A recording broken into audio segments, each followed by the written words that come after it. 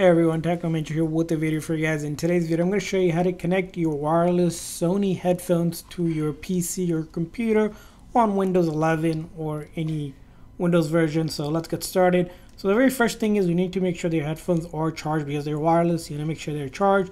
And the second thing is we need to put them in pairing mode. So with most Sony headphones, the pairing mode works where you hold down the power button, as you can see here, for about 7 seconds. So I'm going to go ahead and press and hold here for about 7 seconds.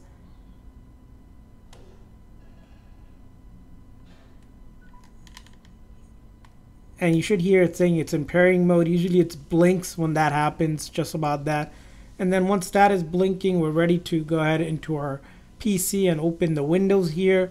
And then we're going to go to settings.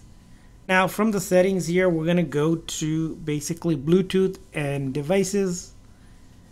And then we're going to go ahead and add a device. And then we're going to select Bluetooth here. And we're going to wait to see if our PC can detect it. As you can see here, it should be able to detect it. So we're going to wait to see since it is in pairing mode.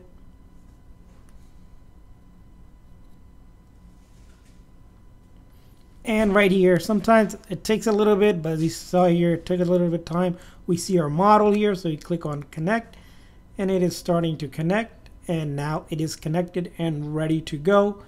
Connected with mic and audio, as you can see here, and we can hit done. And then we're going to see that it's connected and the charge on our headphones as well right here. And you can start using your headphones on your PC just like that. So that's how you connect it. I hope this video was helpful. If so, please consider a like and subscribe button for more tips and tricks.